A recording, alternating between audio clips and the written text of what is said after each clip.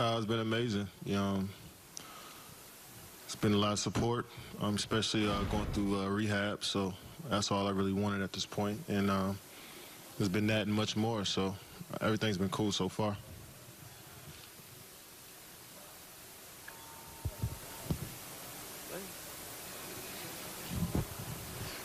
Kevin, how's it going? Christian Winfield, New York Daily News.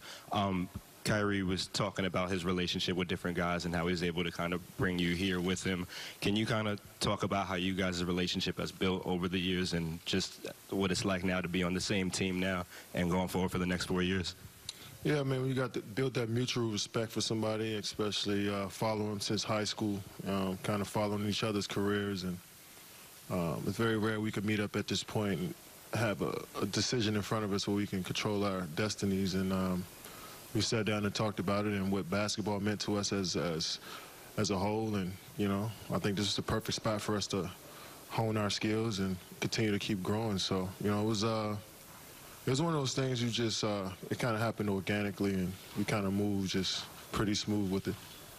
Kevin, Greg Logan of Newsday, can you also tell us, he said that what better place to start than with the Nets and the core of guys they had grown.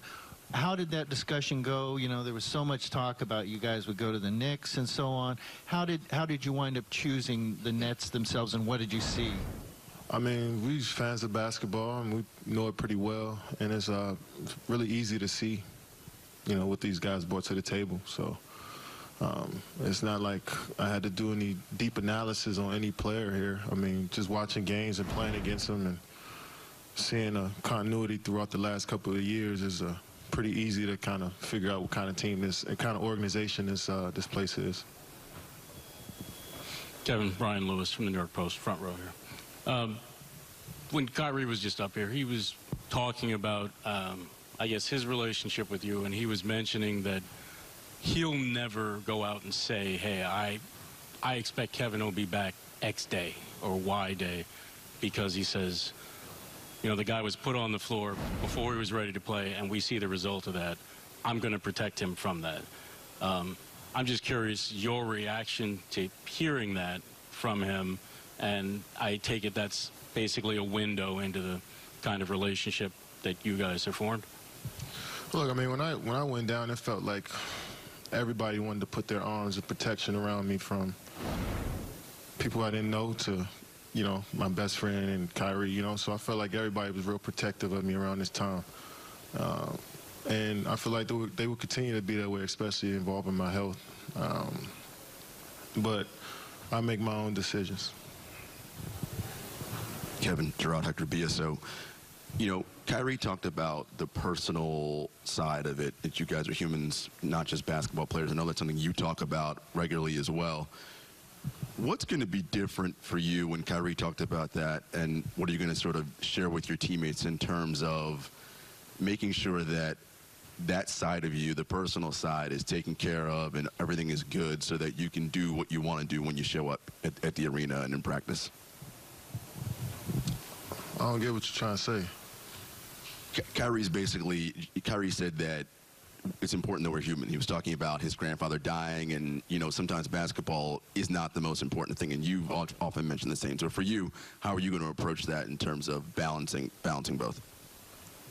I mean, we're veterans. I mean, just because we talk about it don't mean we don't have it balanced. I think it's when we talk about things like that, it's just a inside look into what we're thinking as basketball players, really thinking that you want to hear what we got to say. So, at this point in our lives, we're accomplished so much, and we fought through learning how to balance both. And it's hard to do that, but I think me and Kyrie especially gone through so much in this league, understand exactly what we need to do to maximize our talents every day and to be great people off the floor. Kevin, over here to your left. Justin Walters, Files One. Kenny Atkinson mentioned not too long ago that he thought that your presence alone would help the team and that you'd be able to help the coaching staff. I'm curious what type of role you plan to have with the team while at practice and during your rehab, and do you think that it can really help them play well and mesh together as just yourself when you're able to re-enter the lineup? I mean, just be a teammate. I mean, I'm not going to do anything extra. Just do what I usually do. I mean, come in and work hard at my rehab, and hopefully that sends a great message out. You know, if anybody has a question on anything while they're in practice or in the game, I know the game pretty well, so I can answer those questions as quickly and honestly as I can, and just try to approach it in an everyday manner, and you know, try to take it a day at a time. You know, I'm not planning to do anything. I'm just going to be myself. Kevin, to your rights, Michael Lee with The Athletic. I just want to ask you how you plan on approaching this year. I know how much basketball means to you and how much it's always been a shelter for you, but now that it won't be there, how do you plan on approaching this upcoming year where the game may not be there for you? It's still there. I'm just not playing in NBA arenas at 7 p.m. The game is always going to still be there. I still can walk into the gym and shoot shots and work on my game. Kevin, Mike Mazzia right over here from Yahoo Sports. A lot was made of that talk you had with Kyrie at the All-Star game. I'm just kind of wondering, you know, how your friendship kind of started. You said he's your best friend, and you know, did you guys think even at the All-Star game that this was a possibility you could play together? Yeah, I mean, it really doesn't matter how we became friends. I mean, I don't really think that's a huge topic.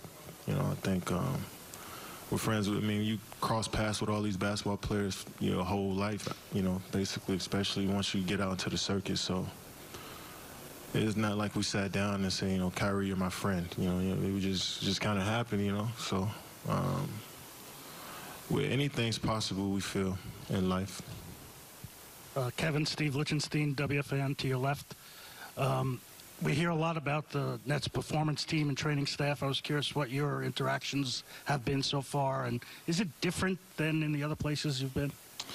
I mean, the great thing about the NBA is that, you know, teams are investing more and more into, you know, supporting other players, whether it's from, you know, mentally, obviously physically, and so I wouldn't say it's better or, you know, worse than any other place, but I think it's just top of the line and elite, and I think that's just what the NBA is as a whole. So every program is at that level now.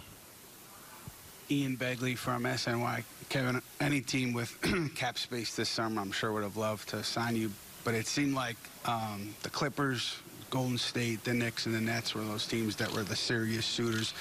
How seriously did you consider the Clippers, Golden State, and the Knicks before you made your decision to come here?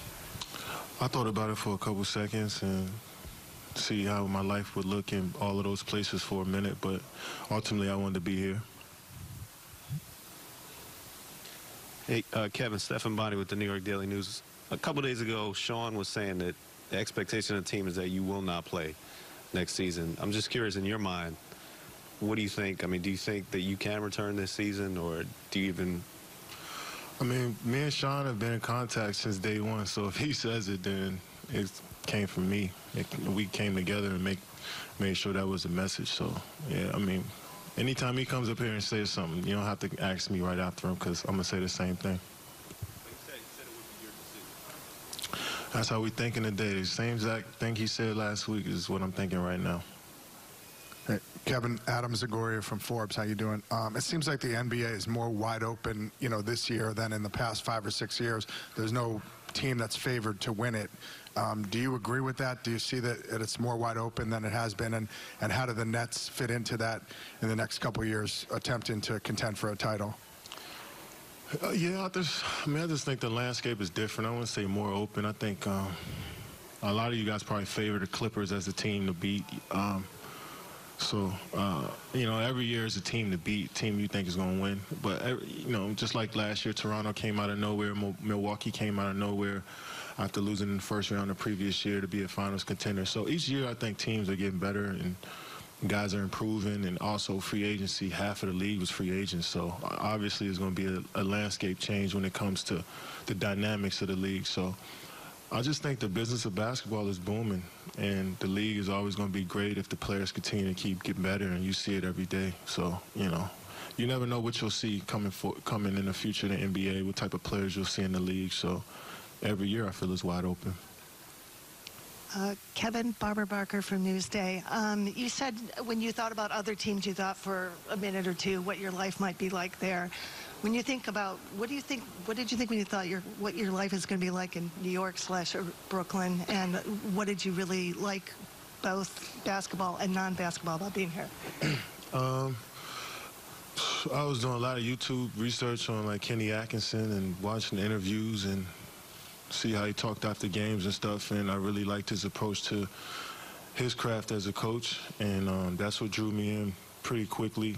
I didn't really do too much research on other coaches, so I guess he always had the leg up.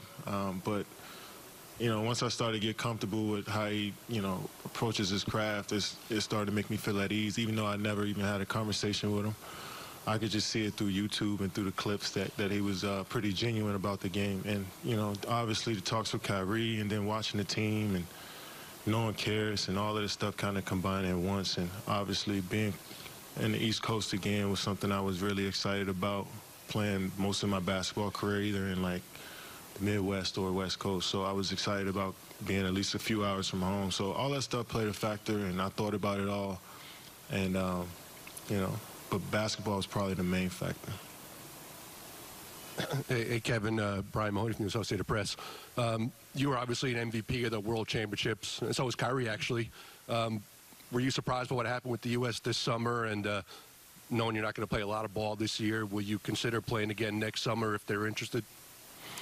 I wasn't surprised about Team USA. I thought a lot of those guys were young and still, you know, experiencing a lot in the league and still trying to figure out the international game. And I feel like a lot of players dropped out at the last minute too. That kind of hurt their momentum and continuity a bit. So they had to work on the fly, I think. So I wasn't expecting great results, but I feel like a lot of those guys got a great experience out of that, especially Joe being a part of that group. I think is going to do nothing but help him. But as of right now, I'm just rehabbing every day. I ain't even thought about even shooting a jump shot yet. Kevin, Bob Windrum, Nets Daily. Just before, Kyrie Irving talked about how you and DJ and he spoke at 4:16 in the morning the day of free agency. Can you tell us a little bit more about those conversations? I mean, we just like, are we ready to do it? And everybody was like, yeah. I mean, it was really that simple. I tried to think of something deeper, but it really was that simple. Kyrie, Joe Messeri, Pix 11 News. Obviously, you said basketball the main reason that you wanted to come here to Brooklyn. But all of the areas that you were considering pretty metropolitan areas, how much does being in the city for you and your brand impact where an NBA player goes in today's basketball? Well, I just looked at how I came up in the league. I mean, I came into the league with a lot of expectations, you know, having a good college career. So I came in kind of like with some popularity, if you would say. So market stuff really didn't matter. Coming up, you know, brand and stuff is only how I play on the court, and that's how I kind of looked at it. So if I play well on the court, then that stuff will follow. So it wasn't huge, but I also knew that, you know, who I am right now, being in a big city like this, couldn't do nothing but help my situation. You know what I'm saying? So I looked at that as well. So, yeah, I deserve to live in a good city. I've been in the league for 12 years, and I get to make a decision like this. Of course, I only looked at cities like that. Howard Casoy, New York Post. Kevin, you obviously were on one of the greatest teams of all time. You won a bunch of titles, and I guess how difficult was the decision to leave there? And I guess how important was it for you to have a new challenge? Did you feel like you had done all you needed to do there? No, I didn't look at it that way. Every day is a challenge to stay at this level that I'm at.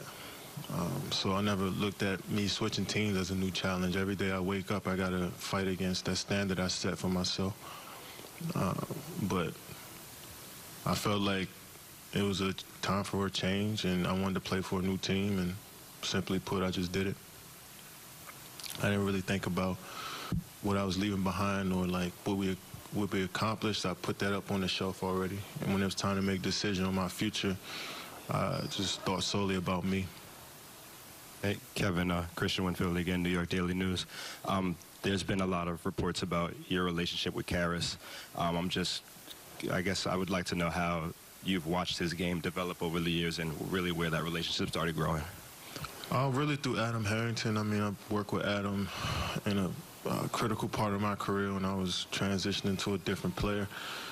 And so we built a relationship, and when he got this job, he was just wanted me to get in the gym with a few of his players. It was just Karras and Sean Kilpatrick at the time. So, you know, we were just hanging out at the crib every day, then going to the gym, and it was just cool. And that turned into having a relationship and just bouncing texts. And when he came to the city, you know, we hung out. So, like I said, everything kind of happened kind of organically once again. And see his career and see how good of a player he's become, I always figured he'd get to this point.